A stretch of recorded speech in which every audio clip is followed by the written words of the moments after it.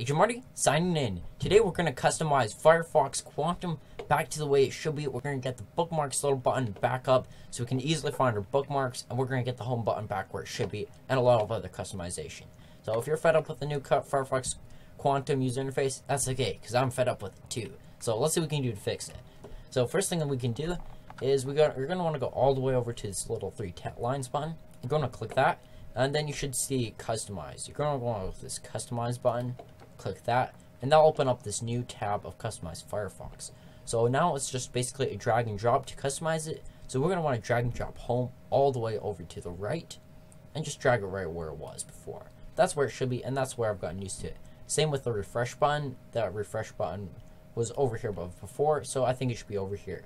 And really, I think that the refresh button should be over on the right by default. Same with the home button. For some reason, Firefox decided to flip it on for Quantum for whatever reason, but that's okay because we can customize it. Next, we want to get our bookmarks menu back. So it's just underneath here, this little bookmarks one that has a little star and the little line underneath it. Just drag and drop it where you like it. Pretty similar to the way it was before. And other than that, this looks actually pretty similar to what we had before. When you're done and you're all ready to go, it's going to be this little blue done button at the very bottom right hand corner. So just go down there and just click done when you're done. In case you like the way it looked before, you can always click restart defaults, and I'll just bring it all back to the way it was. Alright, so well, this is the way I like it, so I'm just going to click done. All finished customizing, good to go. Now to change your default search engine and your default homepage, you're going to want to go underneath settings. So go again to those three little lines, open up the menu, and then you should see options. So you just can click that, and that will give you all your options. Just the way this is actually pretty similar to the way it was before. So we've got startup. It'll say it's your current default browser.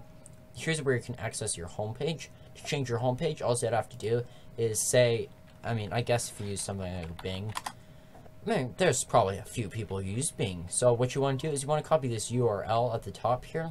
Once you find the website that you like to be your default homepage, then you just want to select that, Control C, and then underneath the options tab, you're going to want to paste that into the home page. Just paste that. I'm not too keen on Bing, but for the purpose of the video, I guess we'll use Bing for now. Okay, so now let's just open up another tab again, and let's test it out. So home, and we should be at Bing. Yep, we're at Bing.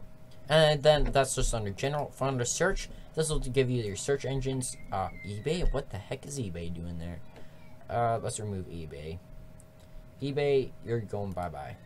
eBay, remove. There we go. And just keep it just down to Google, so I don't have crap like Wikipedia being a search engine. Not that I don't mind Wikipedia, I want it to come up in the search of Google. So if you guys have any opinions or comments about Firefox Quantum, leave that down in the comment section.